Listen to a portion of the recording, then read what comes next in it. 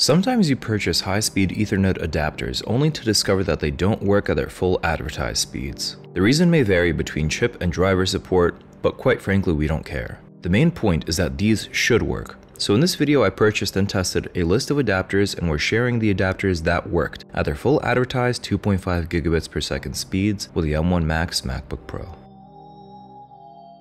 I purchased just the Anker and realized even though it's a brand name, it didn't work.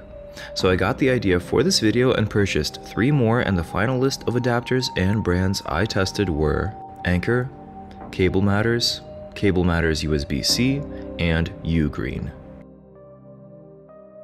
I have my MacBook Pro wired to an Ethernet port in the wall, which I installed myself. I wired this also myself, directly over a cable I know that can support 2.5 gigabits to a new eero PoE switch. I made my eero setup much faster using this PoE and reworking how my network is laid out, but that's a video for another day.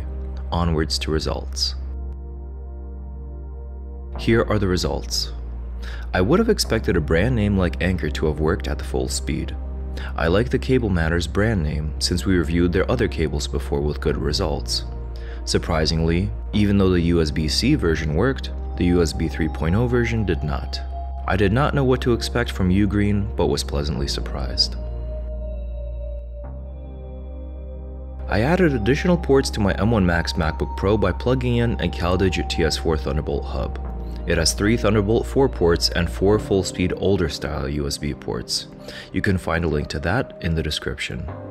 In today's video, we purchased and tested a list of 2.5 gigabit per second Ethernet adapters to see which worked at their full advertised speeds, with the M1 Max MacBook Pro over a connection we know is good.